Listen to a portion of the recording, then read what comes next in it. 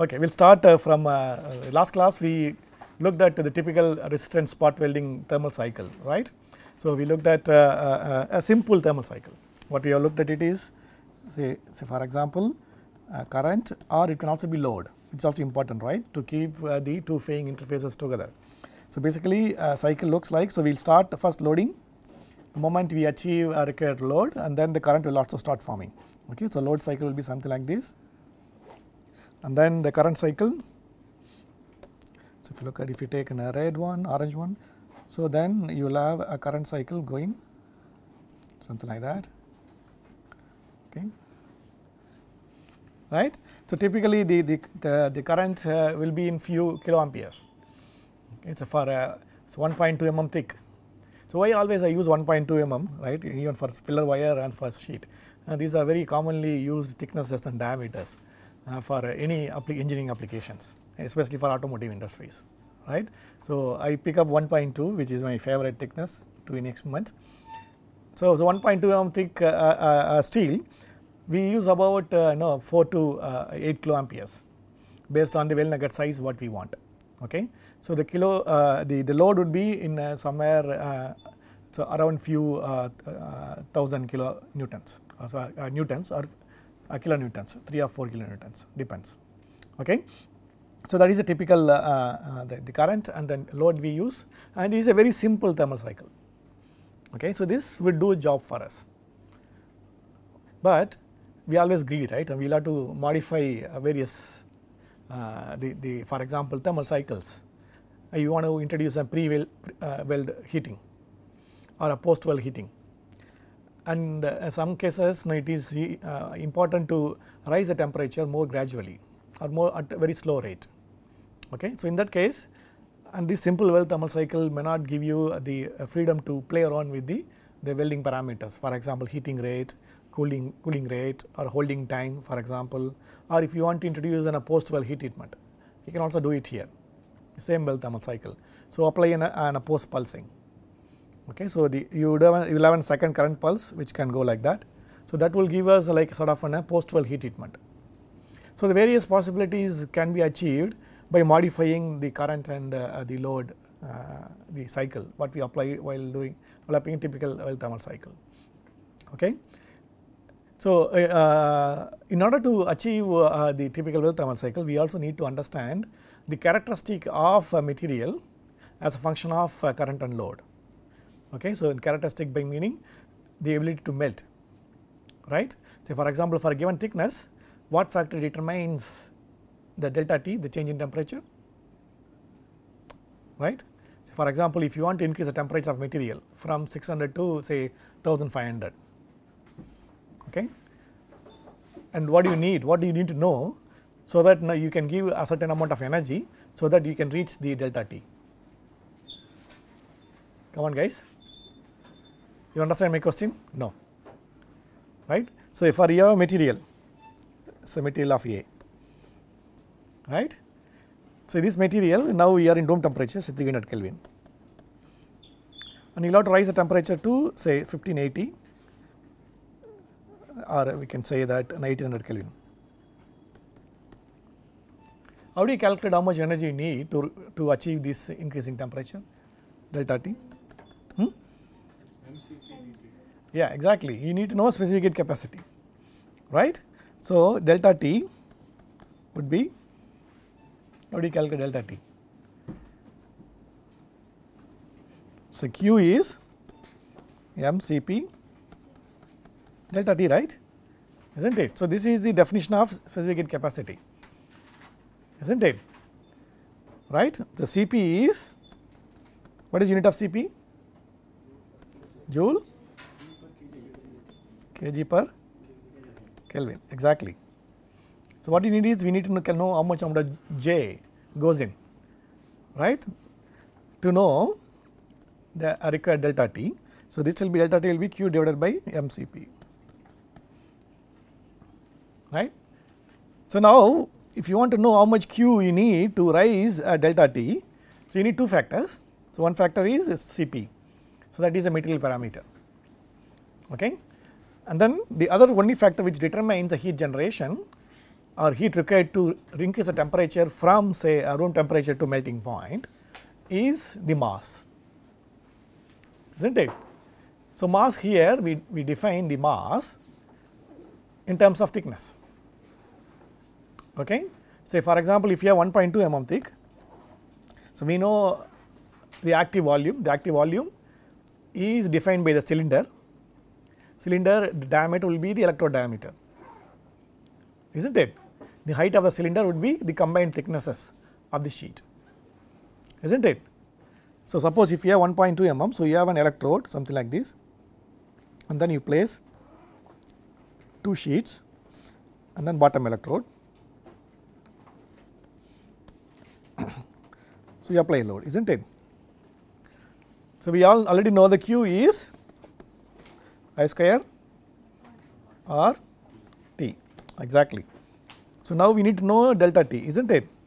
So, how do you calculate delta T? Q you can know if once you know R4 or R3 the contact resistance, so we can measure the Q. We know say for example, given time and a given current, right. Suppose if you want to know how much energy is needed to rise the temperature and so, only factor we know is the M. So, M you can assume or you can calculate, assuming it there is a cylinder which is actually heating up. What is the height of the cylinder? The combined thickness of the sheets.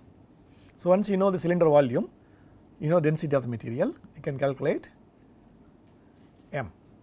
What is the volume of cylinder? Pi r squared h, is not it. So, you know R which is electrode diameter, electrode radius, h is the combined thickness, is not it. So, once you know the volume of that cylinder, you know density of steel or any metal alloy you are using it.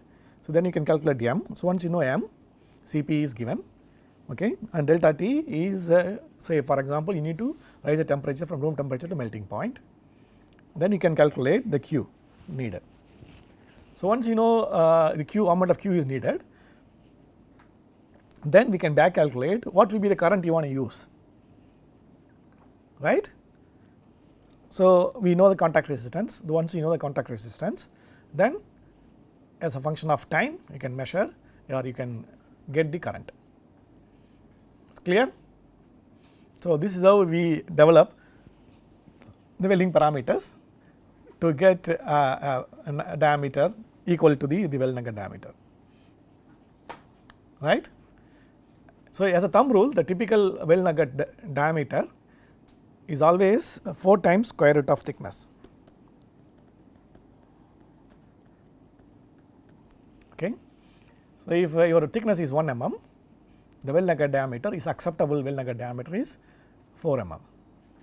Okay. So, 4 mm means if you take a cross section, basically, so it will be like this, is not it. So, ideally you will get an average diameter. So, if this is 1 mm, so you need to achieve 4 mm weld nugget diameter at the center axis of the weld. So, this is the weld cross section. Okay. So, now we can calculate once you know the thickness, the required diameter, how much current is needed for a given time of welding, is not it. So, we can use our physics to calculate the welding current and time is needed to achieve a required weld nugget diameter. It's clear? Yes or no? Okay, good. So, then once you do all the calculations, so we can also establish what is known as weld growth curves.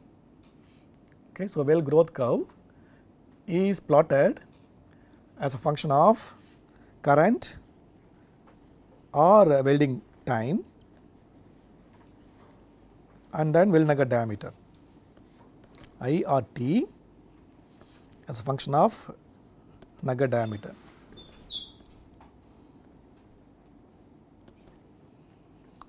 Right, and this is for a given thickness, because if you change the thickness, M changes, is not it, right, and then this curve will change. So, obviously, so for a given thickness and given material, because if you change the material, Cp changes, right. So, by fixing the thickness and then Cp, we can develop weld nugget diameter and then as a function of current and then or by fixing the time we can get the current, is not it, or by fixing the current we can get the time, because those two are independent variables. Clear? So, we can develop the well nugget diameter. The curve generally looks like this. Okay. So, there is a one current at which, so we cannot form any well nugget, because you form so much of liquid, then if you are applying a load, liquid get expelled. So, that is the current at which the expulsion happens or splashing happens. That current is known as the I max. The current, sorry, this is I max.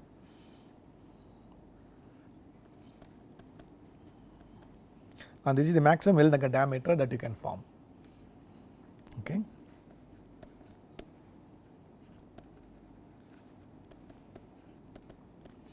Okay, so we will see in detail all these concepts what I explained today's class, right? It's clear? Good. So, we will move on to the slides.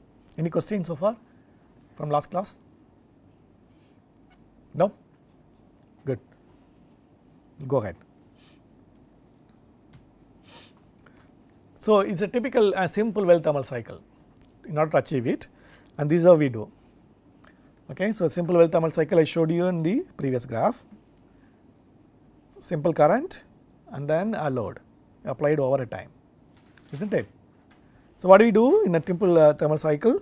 So, there is a skews time, so load is increased. Okay. So, the moment you achieve a required welding load, then you start passing the current, right. So, during this process you can keep the load constant, and then upon applying a welding current over a welding time, and then you switch off the current and release the load, that is it.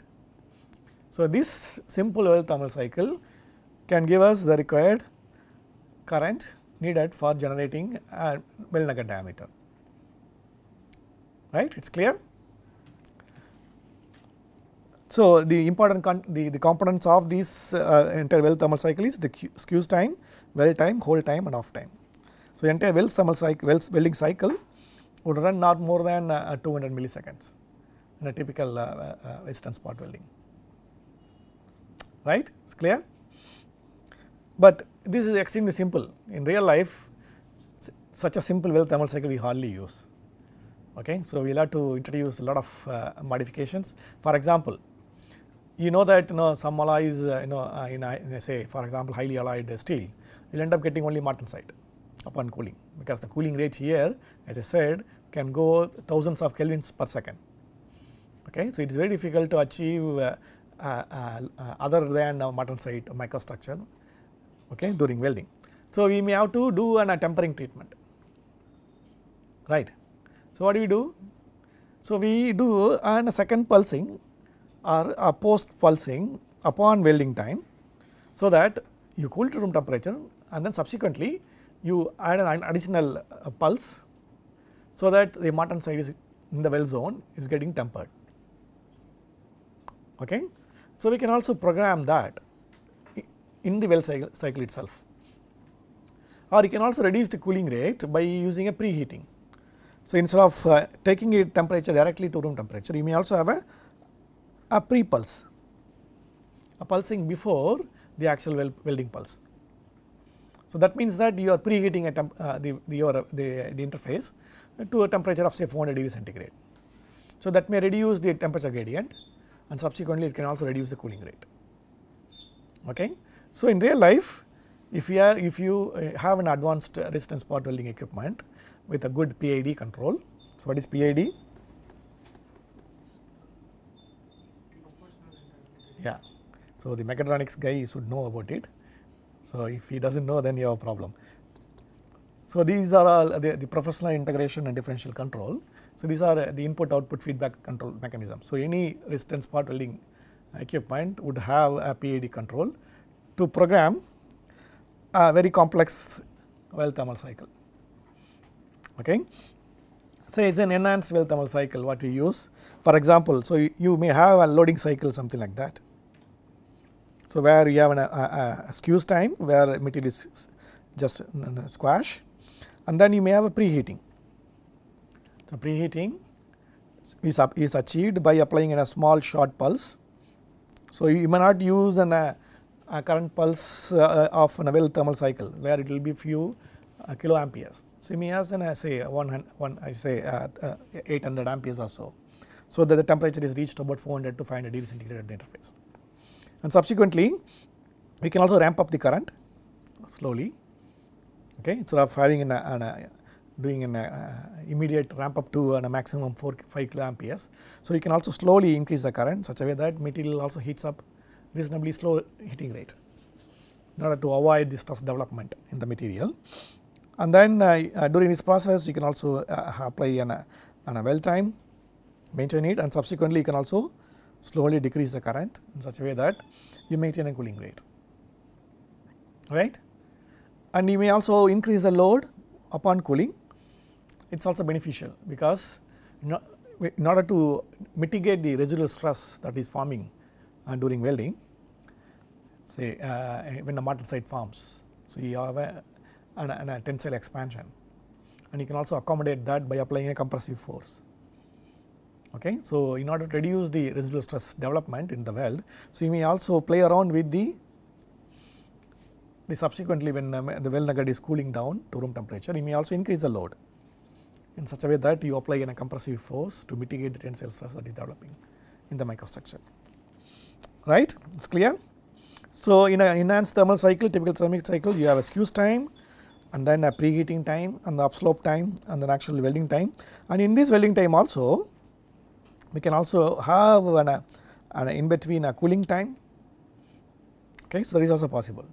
Okay. So, you may also introduce an intermediate cooling, so that you do not really increase the cooling rate and significantly, and then subsequently you can also change the cooling rate upon welding, okay. And then you have squeeze time to keep the stress, the compressive forces applied when the material is cooling down to room temperature, and then subsequently you can also apply a second start pulse post weld in order to heat up the weld nugget to a temperature where you expect the mortar site to get tempered, right. It is clear. So, these kind of complex weld thermal cycles are commonly used for engineering applications, so that we can mitigate the microstructure development and the stress that is developed when you are welding in an overlap configuration, right. And the modern resistance part only equipment, all of them are capable of generating such weld thermal cycles. And it is extremely important because if you look at welding metallurgy of the automotive steels, okay, so it is difficult to achieve good mechanical properties without any post weld heat treatment, okay. So, it is extremely important to use a post pulsing not only to temper the mortar-site microstructure, also to homogenize the elemental segregation that is happening in the microstructure. Otherwise, so if you look at the typical cross sectional overview of a resistance spot weld, so this is the 2 sheet, okay.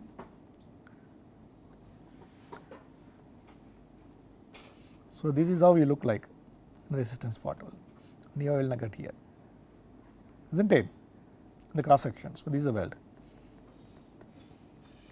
and if you look at a typical resistance spot weld, you always have a notch at the weld center line.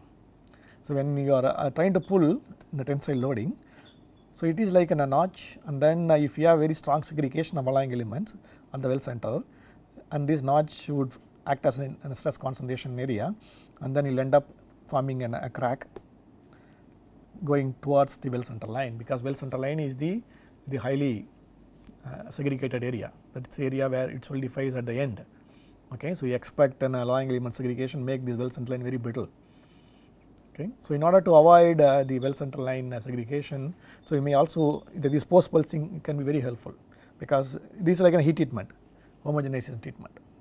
So, after forming a weld nugget, you form a subsequent pulse in such a way that you can homogenize the whatever elemental segregation happens in the weld center line. We will see in detail when you move along. So, the post pulsing can be used to modify the microstructure to redistribute the stress, so that the mechanical properties of the weld nugget improves significantly. right? It is clear, the enhanced weld thermal cycle, is not it? Good. So, why is it pulsing here? Because of the alternating current. Okay. So, we always use an alternating current that is preferred for resistance welding. Okay. Good. So, in order to summarize the enhanced weld thermal cycle, so we can apply a pre-compressive force to set the electrodes or peaks together, no? So, that is a skews time, right.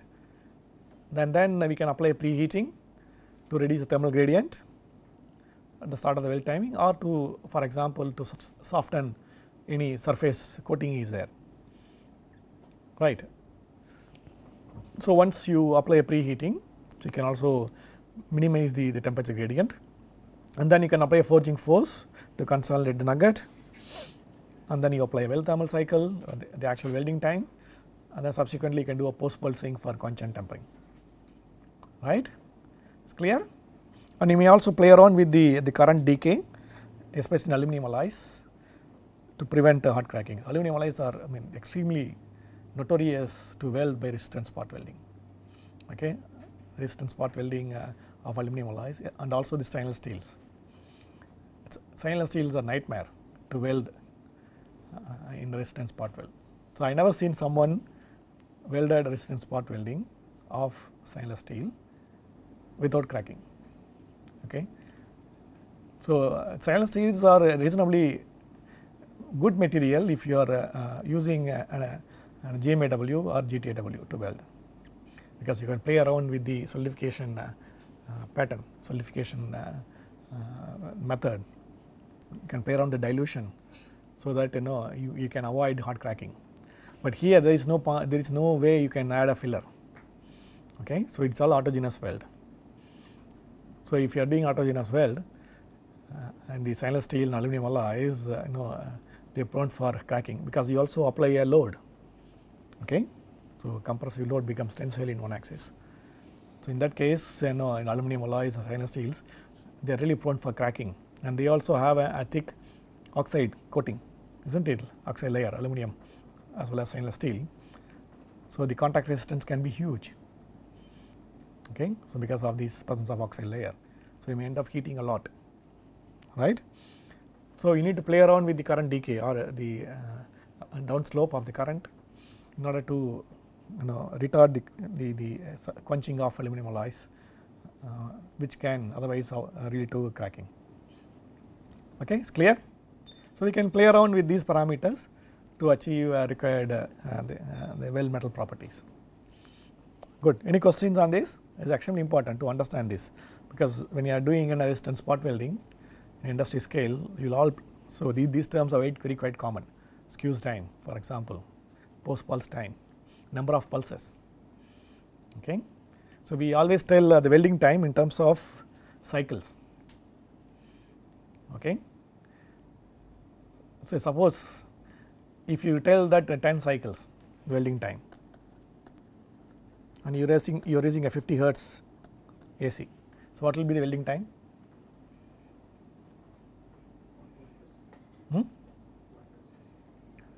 So, 10 cycles means, so 50 hertz means what do you mean by that 50 hertz in AC? 50 cycles in 1 second, is not it? In 1 second. So, the 10 cycles would take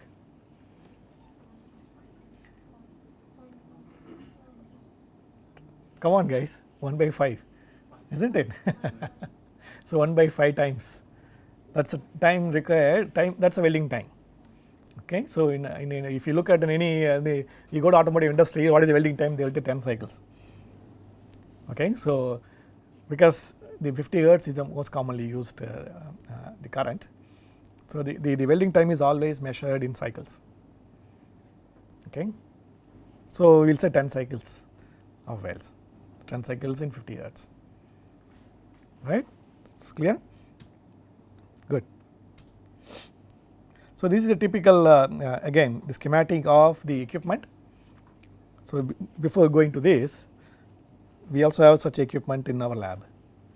Okay. So, this is the industrial scale resistance spot weld. So, what is over here? Can you see clearly the picture? Okay. So, this is the cantilever which also has the water inlet. Okay, so water inlet, water outlet. So, water inlet, water outlet. So, that is to cool the electrode, and you see here these two, they are the electrodes. So, now the sheet is not there. So, it is placed between the electrodes, right, and the load is applied through this cantilever. So, we have some hydraulic. So, these hydraulic mechanisms, is not it. So, this hydraulic apply a load required to keep the interface in contact, and subsequently the electric current is passed, and then water cooled the electrodes would pass the current between the faying interfaces, and then you form weld nugget. Yes, it's clear. Okay, good. So, if you look at the schematic of this such setup, and this is industrial scale resistance spot weld. So, in a for example, in automotive platforms, and these arms would be replaced by robots. Okay, so these arms will be replaced by the robots. Okay. So, in this case, in our lab, so we have a simple cantilever beam, so used to make the weld nugget. So, this is a typical single phase AC spot welding circuit. So, we have a transformer. So, in this transformer is somewhere over here. Okay.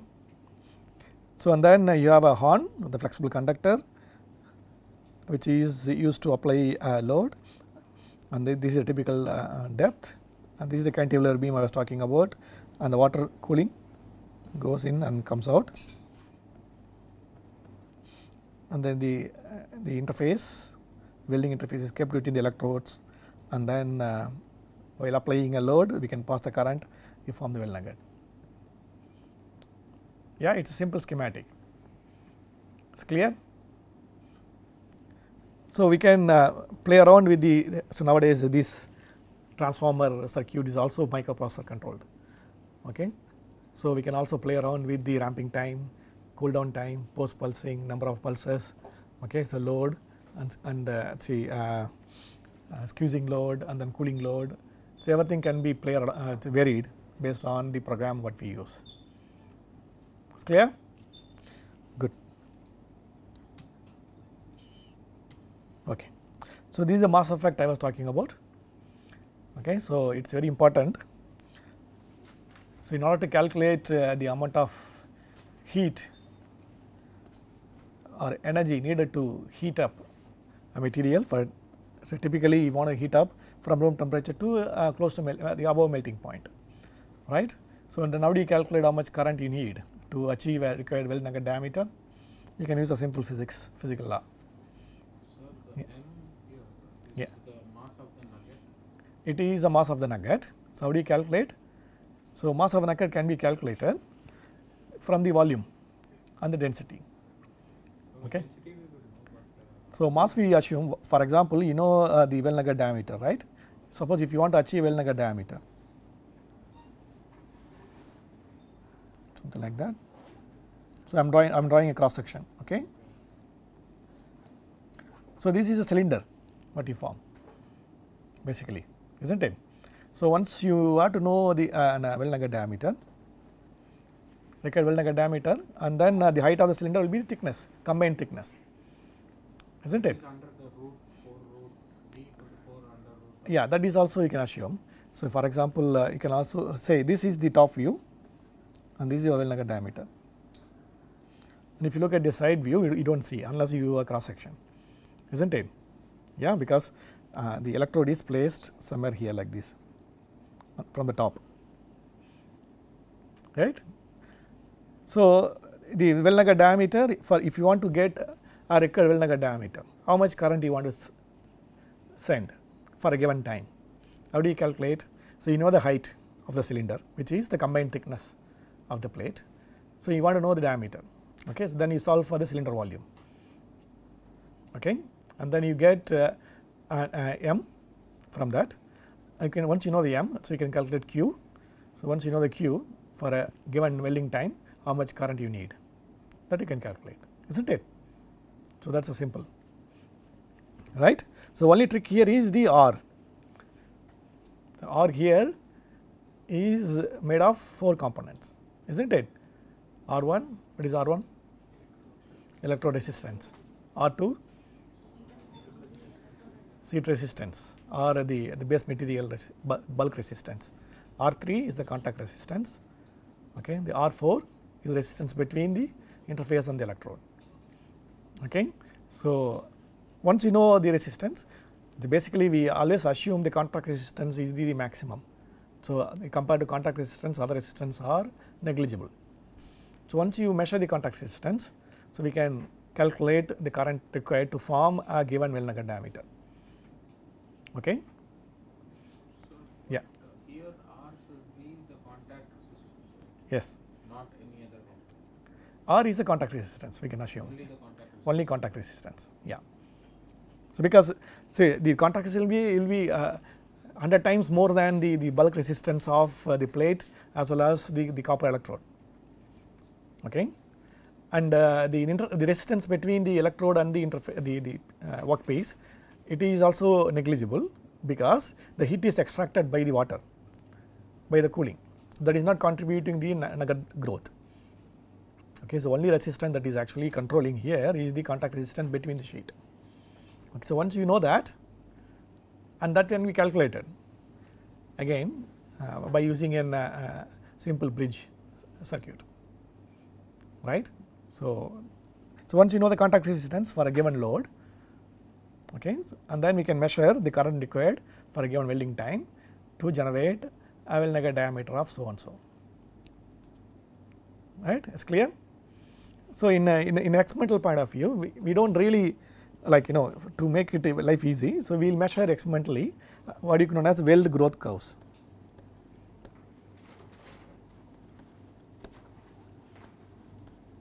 Okay. So, I will come back to that. Okay. So, this is the weld growth curve because you asked the question. So, basically the weld growth curve is we develop as a function of current and welding time what is the weld nugget diameter. Okay, in this case I plotted strength is proportional to the well nugget diameter. Okay.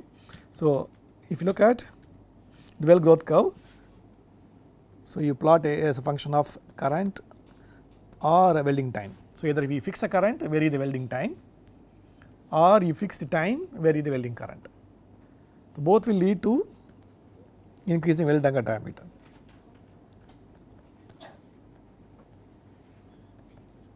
Isn't it? Because I square R T, either fix T vary I or fix I vary T, and both will lead to change in nugget diameter. Okay. So, this is typically will be like this. Okay. So, there is a maximum current, okay. So, that is I max. So, ideally the thumb rule is to achieve an optimum strength, we always use the thumb rule of 4 times square root of thickness. So, if the thickness is 1 mm, well nugget diameter should be 4 mm. So, that is the typical. So, why 4 mm? So, because we can cover the entire cross section, okay. So, that is why it is 4 mm. So, if you have an ideal, yeah, you can identify now. So, what current and time is needed to achieve a well nugget diameter of our interest. So, we cannot keep on increasing the current because upon I max, you have a more liquid formed and you are applying an excuse force, the liquid would start splashing out, isn't it.